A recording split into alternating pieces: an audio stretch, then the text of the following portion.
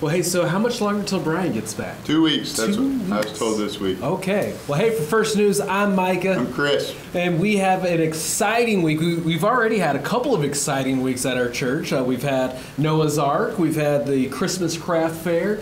And it's not over yet. We have one thing that's really neat that we do for our community with the live nativity. Oh, yeah. We're looking for people. Yes, we are. And you can sign up for that to be a cast member or help out in another way down by the elevators. Yeah, they've got a table, so if you want to play a role in that, a shepherd, a wise man, Mary Joseph, whatever, or if you don't, they've got other spots that they're looking for people to help with. That's right. Also coming up is our agape meal. Okay, now listen, everybody focus. Everybody, hello. Okay, we're changing the schedule for that morning. 9:30, we will have Bible study. At 10:45, we will have one combined service. Okay? 9:30 Bible study, 10:45 combined service, and it'll be Brian's first Sunday back. Oh, of course, he comes back when we're having food. You know, well, he's Baptist. So, you know it would be fun. He always says we sit in the same spot. Move her around. Let's confuse him. Jumble it up a little bit. So, also, I saw a bunch of envelopes on the wall. Did you? You saw those? Yeah. Yes, those are our missions offering. I probably should put them back. You took them off? I didn't know what they were for. They're for the missions offering. They had a bunch of numbers on them. Yes, the numbers represent the dollars, how much you put in there. You took them off? So if I take 50, I got to give $50. Yeah, how many did you take off? I'll be right back. Oh, you are broke.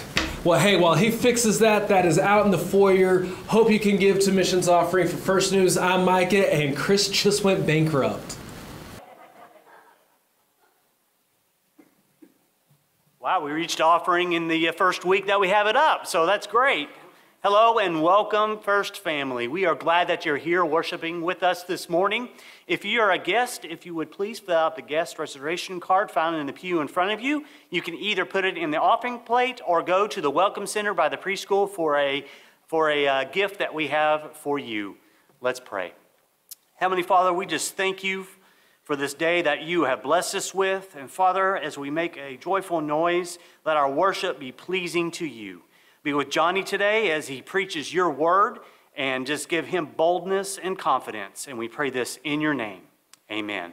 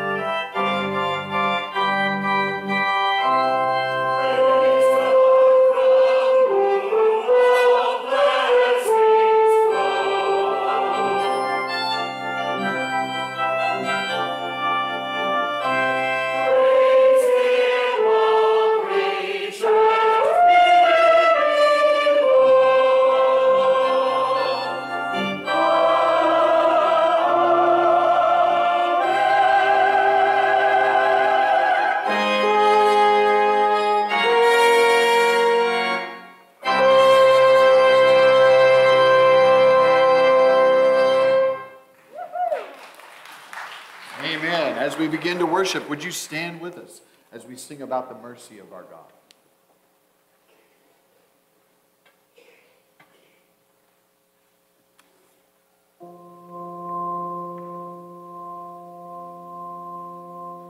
Praise the Lord,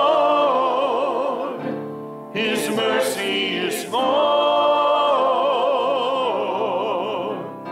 stronger than darkness, new every morn. Our sins, they are many mercy is more.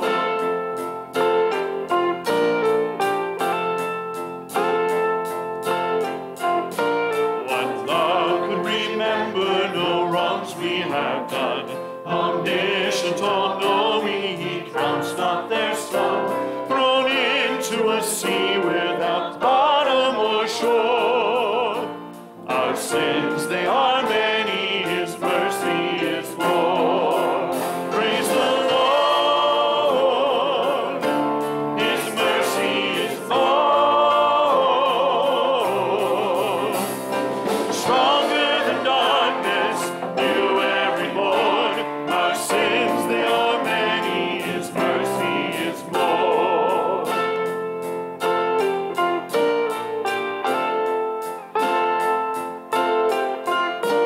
What patience would wait as we constantly roam?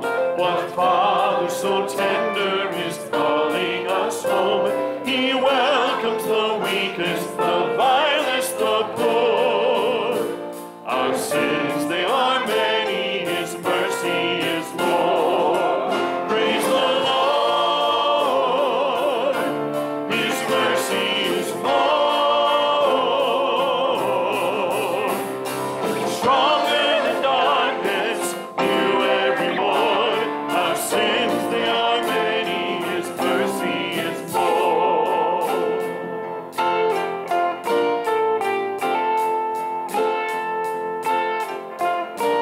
What riches of kindness He lavished on us.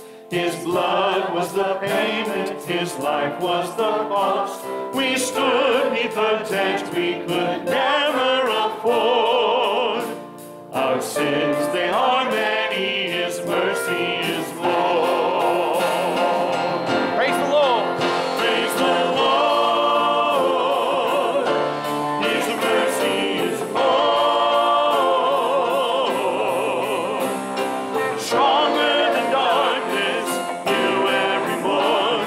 Our sins, they are many, His mercy is more. Praise the Lord, His mercy is more. Stronger than darkness, new every morn. Our sins, they are many, His mercy is more. Our sins, they are many, His mercy is more.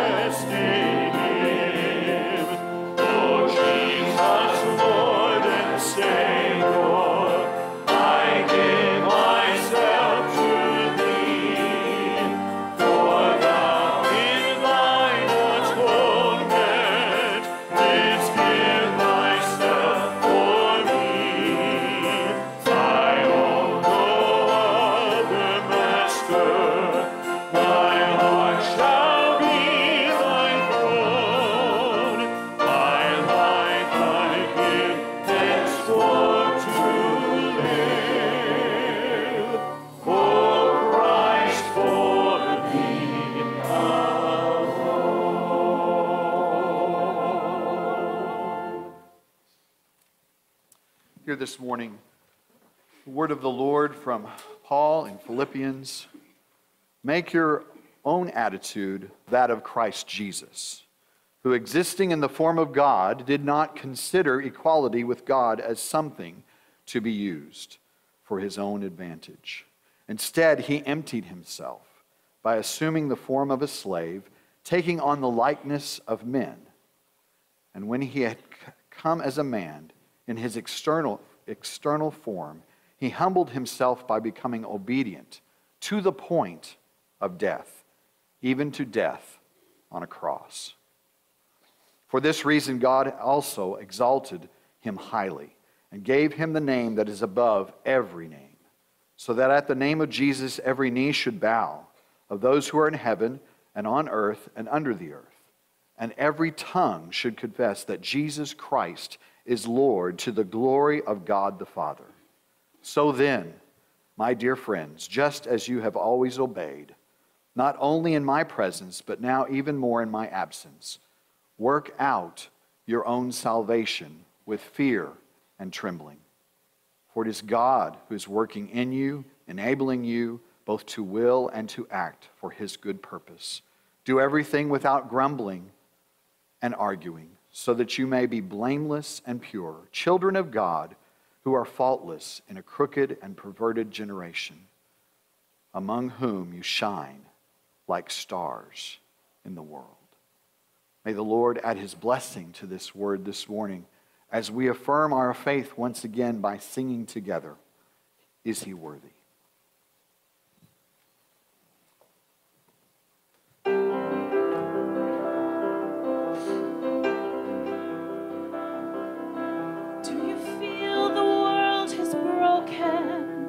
We do. Do you feel the shadows deepen? We do. But do you know that all the dark won't stop the light from getting through? We do. Do you wish that you could see it all made new? We do.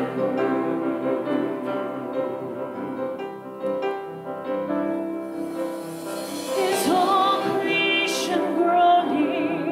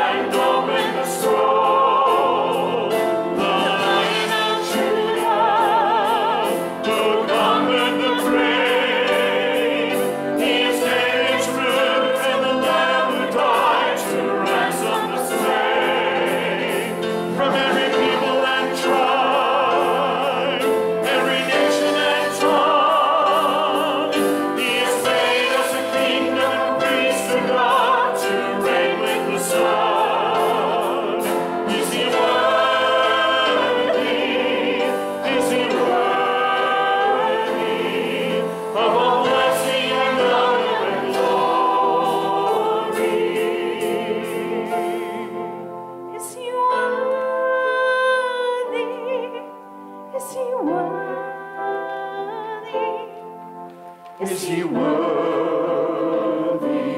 of this?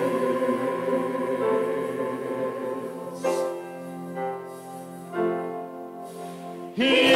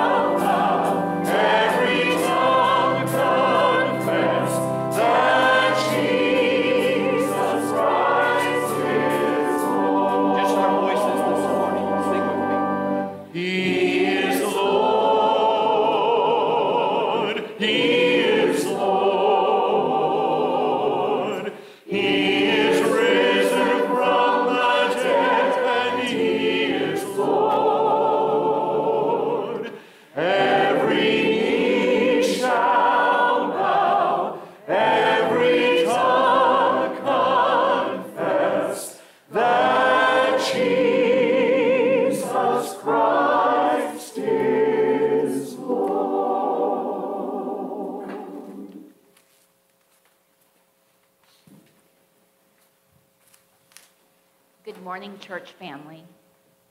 Have you noticed the harvest is ripe? Jesus is Lord, but not everybody knows him. The world needs Jesus. And God doesn't need you, but he wants you to have a part in it. So I want to encourage you this morning, before you go to Sunday school, to go out to our area near the coffee center and pick up a missions offering envelope. Every bit out of our abundance helps.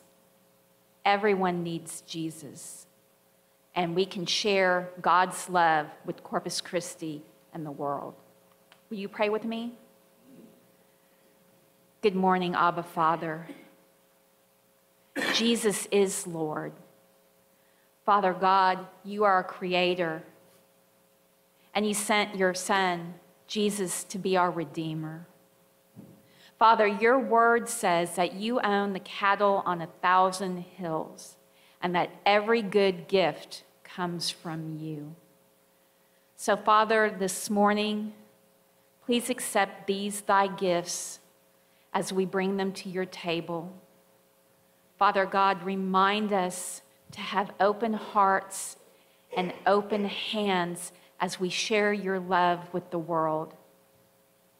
Oh, Father, the world needs your Son so much. So take these gifts this morning and take our lives and our talents as well and use them to further your kingdom and to share your Son with Corpus Christi and with the world around us. It's in your precious Son's holy name that we pray. Amen.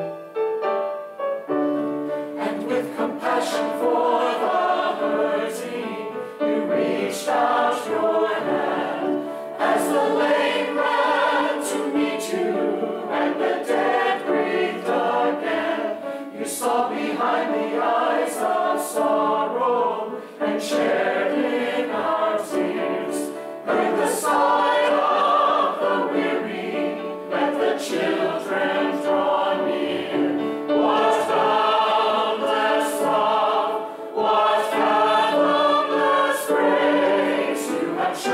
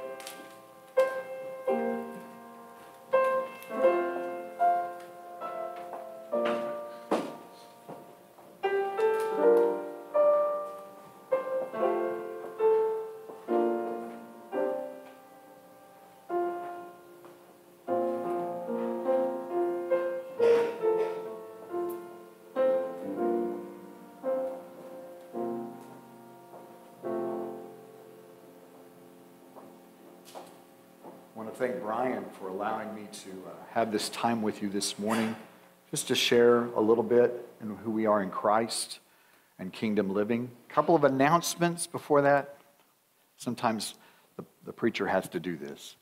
First of all, the bell tower dedication is this afternoon at 3 o'clock. We're looking for that to last about an hour with the concert and the worship beforehand. So it'll be not a long commitment, but we hope that you'll come and enjoy the bells, but also enjoy the time that we spend thanking God for the gift of that tower, for those bells. Also, I just want to let you know about Steve Fant passing away yesterday morning. Steve has been helping for the last few years with our sound in our stream and in our broadcast. And just a delightful man, and very quick, just about 10 or 11 days after he began to show some signs of sickness, different things in his body weren't working quite right. So if you'll be in prayer for Mary Kay and Dennis and Elizabeth, the family, as they make preparations, but also I just want to pray for them before we begin this morning. Heavenly Father, we are so thankful for Steve, his commitment to you. We're so thankful that he was able to help out in so many ways here at the church, and also the way he was able to be a part of his family, leading them and helping them to know the hand of Christ. We just pray for Mary Kay and for Dennis and Elizabeth and all the others that are involved. We just ask, Lord, that you would be very near and dear to them. And we are thankful that Steve is with you today. In Jesus' name I pray. Amen. So what does it mean to be a person who lives in the kingdom of God? I titled this Kingdom Living, and the subtitle is, It May Be a Little Different Than You Think. Okay? Now, if you studied the New Testament and the Old Testament closely, it may be exactly as you think it's going to be. But you do need to do some studying before you decide what kingdom living is all about. We use the word life and the word living in so many different strange ways in our community, in our faith, in our world. One of which is, doesn't make much sense to me. If somebody asks about your work, you say, it's a living. Well, is that all there is to living? Is just work? Maybe for some. Some people derogatorily will say things like, I have a friend and I call him up on the phone and I say, how are things today? And he always says the same thing, living the dream. And of course, we know that he doesn't mean that exactly the way it sounds. But also the word life, we sometimes derogatorily say to people, get a life, which is not very nice, really. They have a life. You may not agree with the way they're living it, but... and then sometimes we use this phrase over and over again. It's my life and I'll do what I want. I really want to challenge that this morning, because is it really our life? I'm not sure that it is. So whose life is it? First point in my sermon this morning is living free. This was a little bit hard to term, because really in the kingdom of God, things are kind of turned upside down most of the time. Those who are exalted will be exalted. Those who are not exalted will be exalted, and then vice versa. Those who are first are going to be last, and the last are going to be first. So in the kingdom of God, everything's a little bit on its head, just a little bit. So we kind of have to think about this from the standpoint of, if we're going to live free, my point is that means living in Christ. And that's where we're going to end up. So why don't we live free? I think there's lots of different answers, but the world standard says we are responsible for our own lives. It's all on me, okay? It's all on me. We hear that all the time, and it's all about me. But there's way more to this when we consider Jesus Christ and the gift that he gave to us. We can't stop there, because actually that's not a very good place to start with me. And I'm also pretty sure that if God created everything, he created me, with all my difficulties and flaws as well, although he would rather that I live for him. So I'm pretty sure it isn't me that's the main thing here, and I really couldn't create myself on my own anyway, and if I did, what would that look like? Not very good. Not very good at all. So, as we consider this today, once again, the first are last, the last are first. Those that have been exalted are not going to be exalted anymore. And those who have been at the very lowest rung are the ones that are going to be exalted in the kingdom of God. In 1 John 3:1, we read these words, "See what great love the Father has lavished on that." We sang that in the first song this morning, by the way, that we should be called the children of God. And that is what we are. It says it right out. That is what we are, the children of God. The reason the world does not know us is that it did not know him. Now that's a little hard to unpack, I think, because the terminology there is a little bit hard to figure out. But as you know from the New Testament, there were many times that individuals, disciples, others didn't really understand who Jesus was. And he would have to explain, sometimes in vain, because they weren't really listening. Okay? But it says the same thing about us whenever we live in Christ. The world doesn't really understand us, doesn't know us, until they partake of the heavenly gift and they have light from Jesus Christ. So in this first part, we need to realize that God's nature is always good, and he stays true to his nature. At every course, at every turn, read your Old Testament, he stays true to his nature. Now, there are times when, because he was good, he had to act in a very violent way, because God can't exist with evil at the same time. So there were times when he exerted his authority, but for the most part, we only see the good in God, making a way for us, and of course in Christ we do. And so he's always true to his nature, and he loves his creation, and that's us. So at the very root of things, we are God's.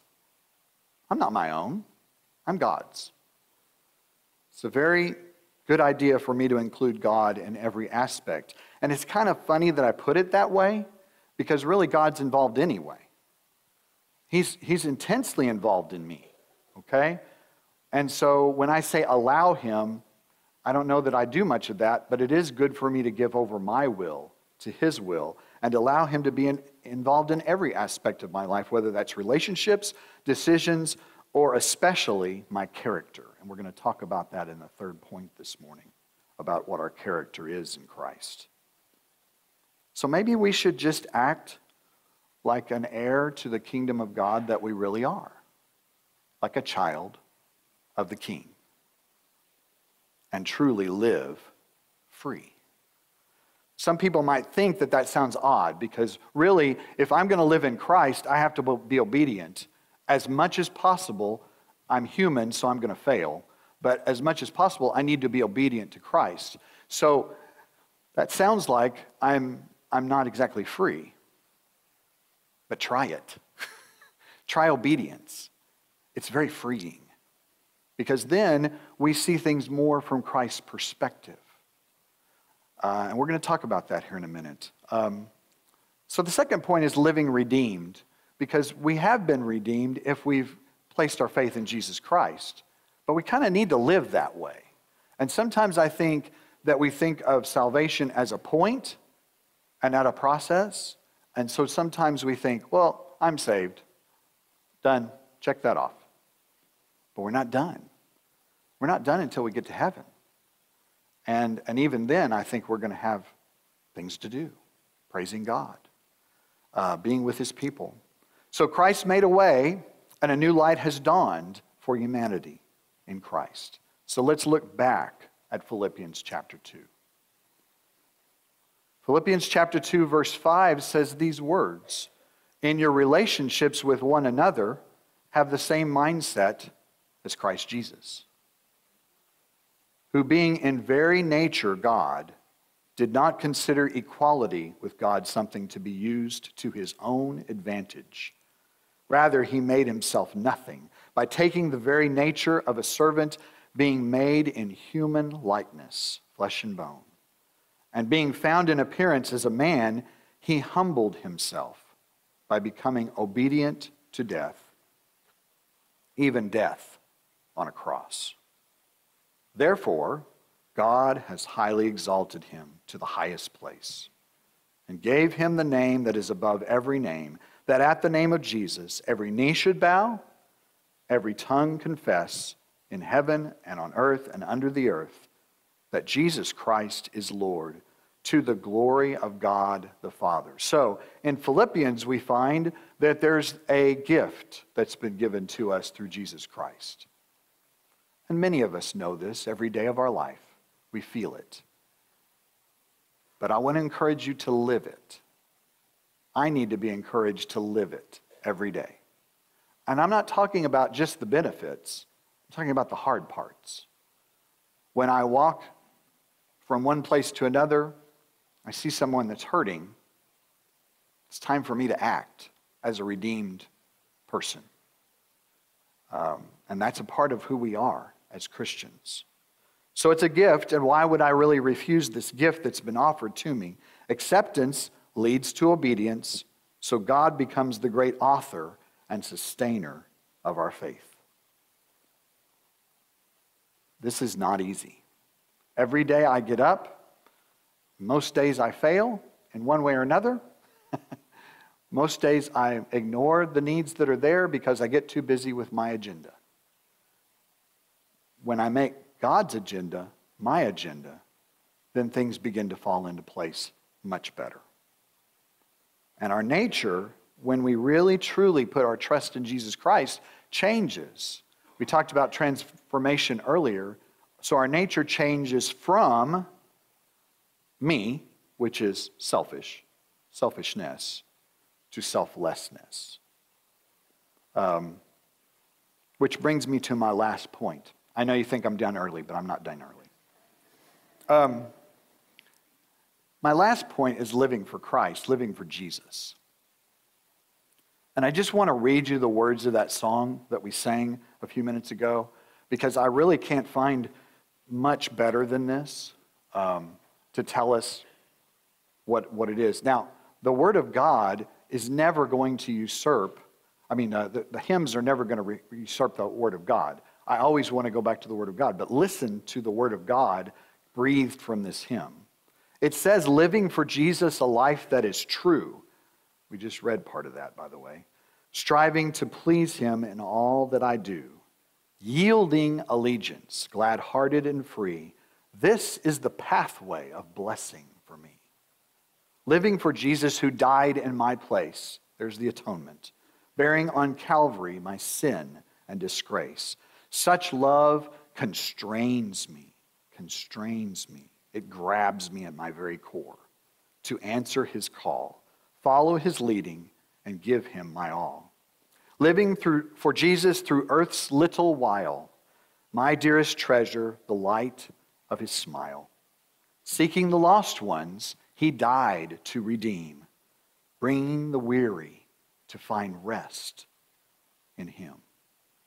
We're going to talk about that in a minute again, too. O Jesus, Lord and Savior, I give myself to Thee, for Thou in Thy atonement didst give Thyself for me. I own no other master. My heart shall be Thy throne. My life I give henceforth to live, O Christ, for Thee alone. Like I say, songs don't take the place of Scripture, but there's so much Scripture packed into that song. It's worth our hearing this morning. So how do we live for Jesus? Let's continue in Philippians chapter 2. Turn over to verse 16 now, and let's find out what it means to truly live for Christ. To live in the kingdom, even here on earth. Philippians 2:12 says this, Therefore, my dear friends, as you have always obeyed, not only in my presence, but now much more in my absence, continue to work out your salvation with fear and trembling. Please underline those words. It's not a point, it's a process.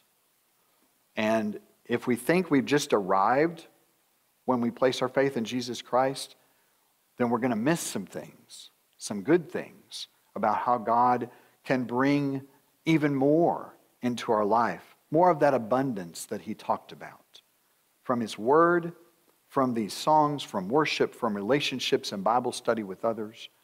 We need to live in the fact that He's given us more than just a day that we gave our heart to Jesus Christ. He's given us something that is continually worked out, according to Paul here. For it is God who works in you to will and to act in order to fulfill His purpose. That's as succinct a way of putting the Christian life as anything. Christ working in and through us to help others. Do everything without grumbling or arguing. Oops, that was the hard part, wasn't it? Because we are Baptist, right? Yeah. I've been a Baptist for a very long time. In fact, I've been a Baptist this year 51 years. Of course, I was a Baptist before I was a Baptist. You know what I mean? I've been a Christian for 51 years. I've been a Baptist since I was probably not born. So that part is really tough about not grumbling or arguing. And I think what it's talking about mostly is sometimes we do have to work out difficulties in the body of Christ. But if the arguing and the grumbling becomes the main thing, we've really lost sight of why we're here. So it says, do everything without grumbling or arguing so that you may become blameless and pure. So the mark of someone who's not an arguer or a grumbler is they're working towards blameless and pure. Children of God without fault in a warped and crooked generation. And this is my favorite part.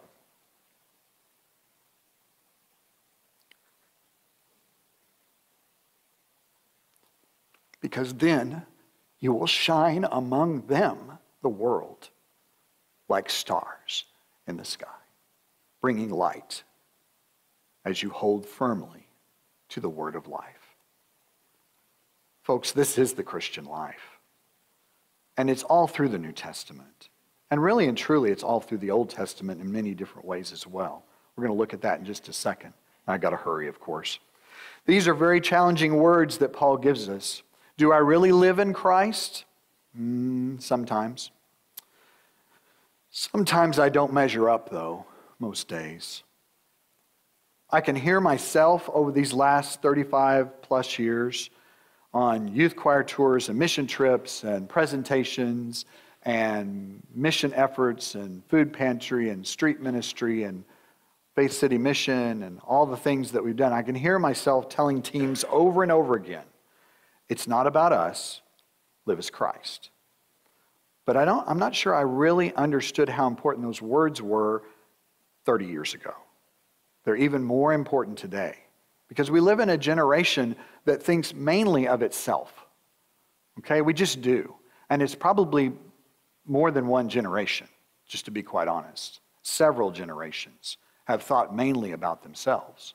So breaking this chain of things is going to take some work. And it's going to have to happen from the standpoint of Christians who decide to do what God has called us to do. So the choir sang this song, Compassion Hymn. Keith and Kristen Getty and Stuart Townend wrote this song, I think about 13 years ago. And we sang it a few years back. I'm not sure what year. And then I brought it back this year, and it just has really impacted my life in so many different ways. And once again, I believe hymns and songs are inspired by Scripture and by God, but gathered here in this one song are prophecies about the life of Christ, and many other scriptures come together to see this transformation to become a child of the King. So let me just read this and unpack each stanza really quickly before we close. It says, there is an everlasting kindness you lavished on us. There's that image of lavishing. God lavishing grace, kindness, and love upon us. These images, I read 1 John 3 earlier. That's lavishing love upon us. And Ephesians 1 talks about lavished grace. So there is this everlasting kindness that God has lavished on us. when the radiance of heaven came to rescue the lost. You called the sheep without a shepherd to leave their distress for your streams of forgiveness and the shade of your rest. All of a sudden, the shepherd's psalm just bursts into the scene on this stanza, showing how God is continually taking care of his people and teaching us how to live more like Christ. The second stanza says, and with compassion for the hurting, you reached out your hand as the lame ran to meet you and the dead breathed again. You saw behind the eyes of sorrow and shared in our tears. Heard the sigh of the weary. Let the children draw near. So much packed into the stanza, it's kind of overwhelming. Signs and wonders, miracles by Christ, healings are here. The story we had a few weeks ago about the woman at the well, you saw behind the eyes of sorrow. Jesus saw right to her soul. Maybe these is kind of an amalgamation of Isaiah 35, which is a prophecy of the things that Jesus was going to be doing. But then the last line, heard the sigh of the weary, and then all of a sudden Matthew 19 just gets thrown in here. Let the children draw near, showing another aspect of God's willingness to be on the same level as anyone at any time, whether it's in the worst situation or the best situation. God is ready to meet it. If you're the lowest, if you're a small child, if you're the poorest, or if you're the richest, or if you're the eldest, God's still ready to meet you at every one of those opportunities. It's just a beautiful, beautiful expression. But it doesn't stop there, because in verse 3, we all of a sudden are transported straight to the foot of the cross. We stood beneath the cross of Calvary and gazed on your face at the thorns of oppression and the wounds of disgrace. For surely you have borne our suffering and carried our grief, as you pardoned the scoffer and showed grace to the thief. God, yet man, dying on a cross, still showing forth the very nature of God in pardoning, in giving grace, in taking on all that we were owed. It's just a beautiful scene. Fourth stanza wraps it up like this. How beautiful the feet that carry this gospel of peace. Now that's a comment from Isaiah 52, but also used in Romans 10. And if you have a week or so, spend it in Romans 10, because there's a lot there. But it says, how beautiful the feet that carry this gospel of peace. To the fields of injustice and the valleys of need, to be a voice of hope and healing, to answer the cries of the hungry and helpless with the mercy of Christ. I can think of no greater calling for anyone than to do exactly what Jesus Christ has asked us to do. Now, that call comes to all of us differently. Not all of us are called to do the same things. Some are called to preach. Thank goodness I wasn't. I'm here this morning because of the need and the fact that occasionally I feel like the Lord's given me something to say. Some are called to sing. Some are called to teach. Some are called to go out and to continually tell people about Jesus Christ. Some are called to go halfway around the world or just across town to be a missionary. But make no mistake, if you are dead center in the calling that God has given to you, and you are proclaiming Christ in and through that calling, that's the highest. That's the highest, because that's what obedience is, and that's what these verses are talking about. To be a voice of hope and healing, and to answer the cries of the hungry and helpless with the mercy of Christ. And that's what those words from Isaiah are about. How beautiful the feet that carry the gospel of peace. The refrain is, what boundless love, what fathomless grace you have shown us, O God of compassion. Each day we live an offering of praise as we show to the world your compassion. We know in our lives as Christians that the love and the grace of Jesus Christ is amazing. It's hard to fathom. It's so boundless that we don't even know how to talk about it properly sometimes. Because in my life, there have been many times when I thought, well, that's not going to work. And all of a sudden, God makes it work. God makes that situation, that relationship, that job, that task, that ministry work. So God's boundless love, God's fathomless grace is always with us. But it says that each day we live should be an offering of praise because we're doing exactly what Christ did. Christ showed to the world compassion. When we do that, we not only honor Christ, but we make our lives an offering of praise to all that will hear and enjoy the message that we've been given through Jesus Christ. So, shouldn't we just live as a child of the King? It comes with responsibility, though, because if we act in ways that are contrary to the ways that Jesus acts, we should be reprimanded. We should be corrected. We should be enlightened, maybe, in the right way to act. But when we do obey and we do share Christ with others in this compassionate way, we glorify God to the highest place again. And He allows us to be a part of His redemptive work in people's lives. You realize that Jesus did it all.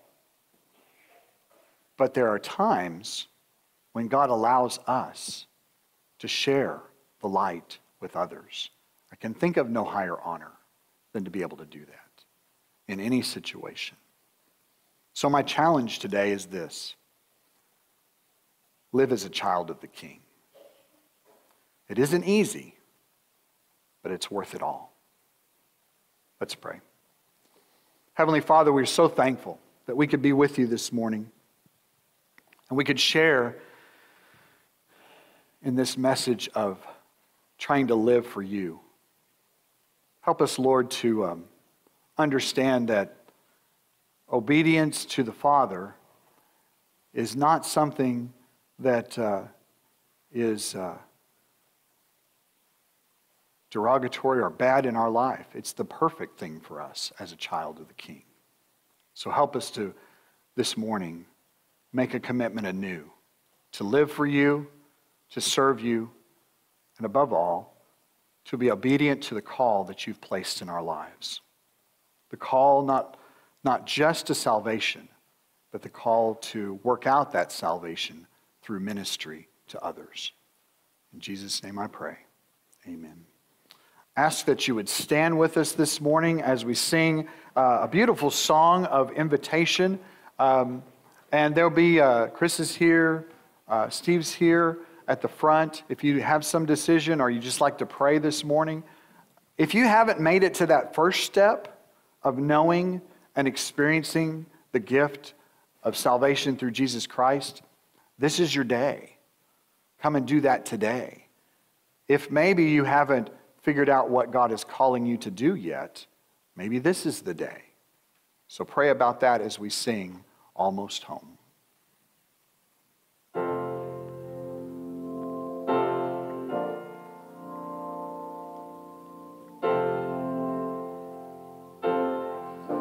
Sing with us. Don't drop a single anchor, we're almost home. Through every toil or danger, we're almost home. How many pilgrim saints have before us gone? No stopping now, we're almost home. That promised land is calling, we're almost home. And not a tear shall fall there, we're almost home. Make ready now your souls for the kingdom come. No turning back, we're almost home. Almost home, we're almost home.